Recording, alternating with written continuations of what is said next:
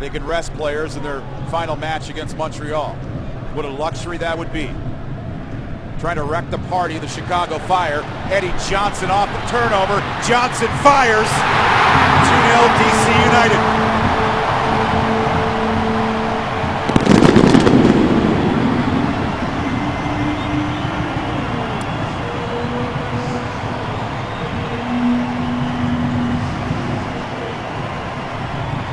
A goal and an assist for Eddie Johnson tonight, and that is an absolute gift. A pass aimed for Larentowicz, hits the feet of Ritter, and then Johnson takes over with absolute class.